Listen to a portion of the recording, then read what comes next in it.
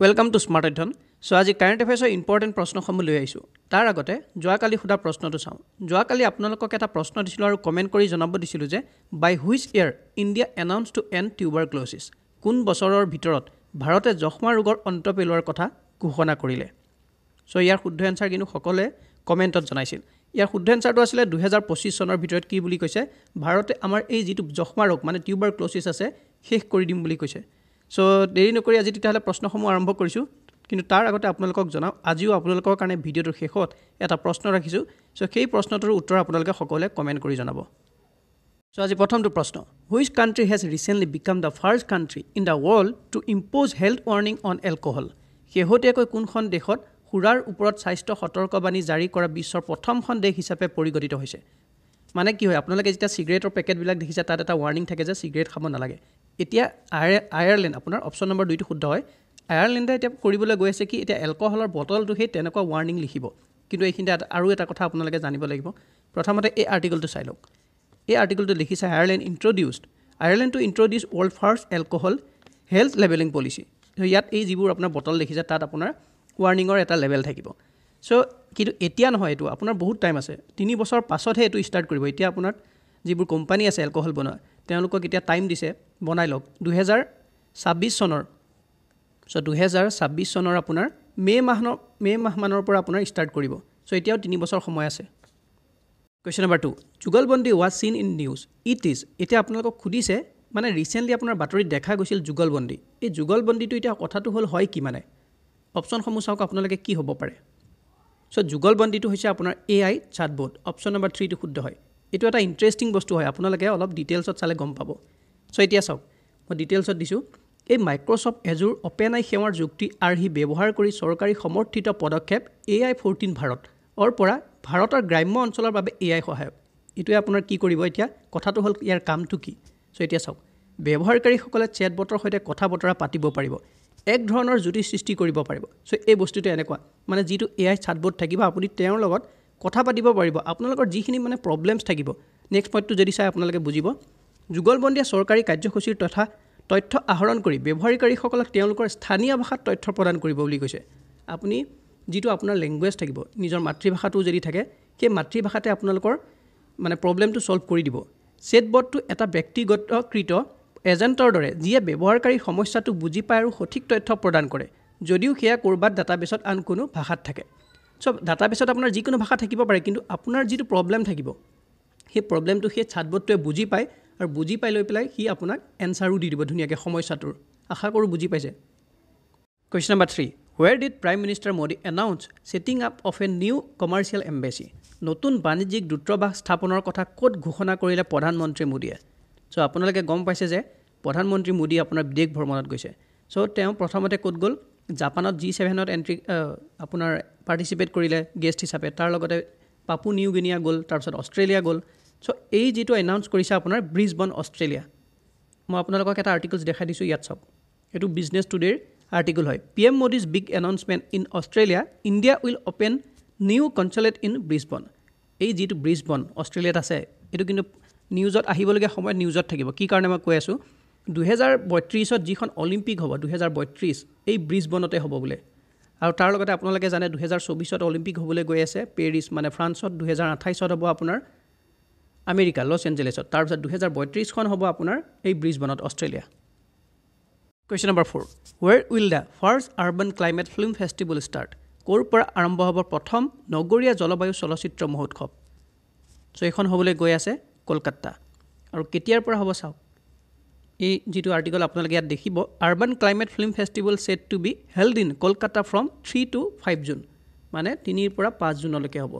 ইয়াত যিখন আপোনাৰ ক্লাইমেট যিটো আপোনাৰ ফিল্ম ফেষ্টিভেল হ'বলৈ গৈ আছে, ইয়াত আপোনাৰ 16খন ফিল্ম দেখুওৱা হ'ব, তাৰ লগতে 12খন কাণ্ট্ৰিৰ পৰা আহিব এই 16খন ফিল্ম।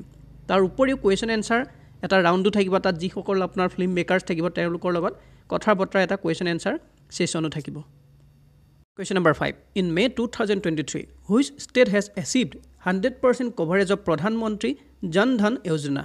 মানে 2023 চনৰ মে' মাহত কোনখন ৰাজ্যই প্ৰধানমন্ত্ৰী জন যোজনাৰ 100% কভাৰেজ লাভ কৰিছে। চ' এনেকুৱা ধৰণৰ প্ৰশ্নসমূহ আপোনালোকৰ স্কিমৰ ফালৰ পৰা চাব গ'লে ইম্পৰ্টেণ্ট হয়।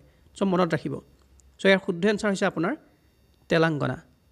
এতিয়া ইয়াত চাওক মই ডিটেইলছত দিছোঁ অলপ সো এইটো যদি আপোনালোকে চাই সামাজিক সুৰক্ষা প্ৰশাসনৰ সমীক্ষা অনুসৰি ৰাজ্যখনে 100% কভাৰেজ লাভ কৰিছে আৰু 20টা বিভাগৰ অধীনত 135খন কল্যাণমূলক আঁচনি আৰু কাৰ্যসূচীৰ সুবিধাসমূহ হিতাধাৰীসকলৰ এই শূন্য বেলেন্স বেংক একাউণ্টত জমা কৰা হয় একেদৰে তেলেংগানা ৰাজ্যত চলিত মাহৰ মাজভাগলৈকে 1,11 লাখতকৈ অধিক ধন বেংক একাউণ্টধাৰী আছে সো বহুতখিনি চাব গ'লে আছে সো চৰকাৰী ৰেকৰ্ড অনুসৰি এই একাউণ্টসমূহৰ বেলেন্স 3,000 কোটি টকাৰ ওপৰত বুলি কৈছে question number 6 first ever mining startup summit was held at which place প্ৰথমবাৰৰ বাবে মাইনিং ষ্টাৰ্টআপ সামিট কোন ঠাইত অনুষ্ঠিত হৈছিল সো ইয়াৰ শুদ্ধ এনসাৰ হৈছে আপোনাৰ প্ৰথমবাৰ হৈছে এটো কাৰণে মনত ৰাখিব মুম্বাই অলপ ডিটেইলছত দি দিছো চাওক ইয়াত লিখিছে কেন্দ্ৰীয় সংসদীয় পৰিক্ৰমা কয়লা আৰু খনি মন্ত্ৰী প্ৰহ্লাদ যোশীয়ে মুম্বাইত IIT বম্বেৰ সহযোগত খনি মন্ত্ৰালয় উদ্যোগত আয়োজিত প্ৰথমখন মাইনিং ষ্টাৰ্টআপ সন্মিলন উদ্বোধন কৰিব আৰু শীৰ্ষ সন্মিলনত মূলত উদ্ভাৱন আৰু কৌশলৰ ওপৰত গুৰুত্ব দিয়া হ'ব যিয়ে খনন আৰু ধাতুবিদ্যাৰ ক্ষেত্ৰত কৰ্মক্ষমতা সুৰক্ষা আৰু স্বায়ত্তশাসন গঢ়ি তোলাত সহায় আৰু উন্নতি সাধন কৰিব পাৰিব question number 7 Which campaign was recently launched by Union Rural Development and Panchayati Raj Minister Giriraj Singh?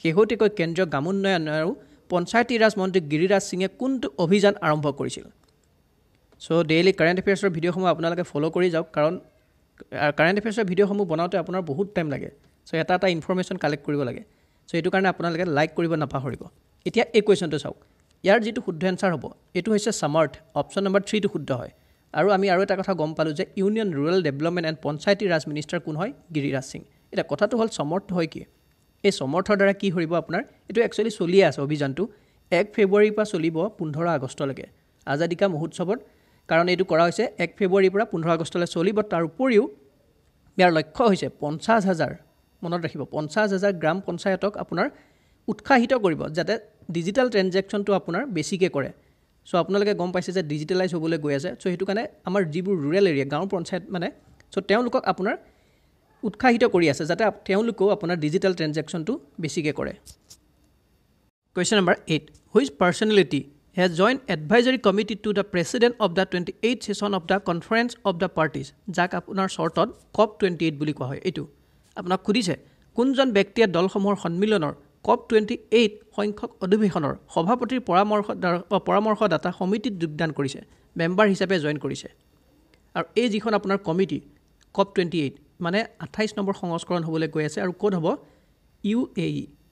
UAE আপোনাৰ ডুবাইত হ'ব কেতিয়াৰ পৰা হ'ব যদি আপোনালোকক খুদে তেতিয়া হ'ব আপোনাৰ 30 নৱেম্বৰৰ পৰা হ'ব 12 ডিসেম্বৰলৈকে 2023 চনতে সো এইখন আপোনাৰ সো মানুহজনৰ নাম হৈছে Mukesh Ambani option number 2 Question number 9 Who was recently appointed as the chairperson of the Internet and Mobile Association of India IAMAI এতিয়া আপোনাক খুদিছে শেহতীয়াকৈ ভাৰতীয় ইন্টাৰনেট এণ্ড মোবাইল এছ'চিয়েশ্যনৰ অধ্যক্ষ হিচাপে কোনে নিযুক্তি লাভ কৰিছে সো তেওঁৰ নাম হৈছে হৰজিন আৰু হৰজিনক আপোনালোকে সকলোৱে চিনি পায় তেওঁক চিনি নাপালেও কিন্তু তেওঁৰ কোম্পানীটো বহুতে চিনি পায় এটোৰ নাম হৈছে ড্ৰিম 11 সো ড্ৰিম 11ৰ কথাটো আপোনালোকে সকলোৱে শুনিছে যদি IPL চাই আছে সো ইয়াত চাওক এইটো আৰ্টিকলত আপোনালোকক লিখিছে Indian এণ্টাৰপ্ৰেনিয়ৰ stage ডেচি কৌপ as dream 11 founder হৰজিন elected IAMAI আৰু IAMAI আপোনাৰ যিটো ফুল form internet and mobile association of India Question number 10 In May 2023 Helions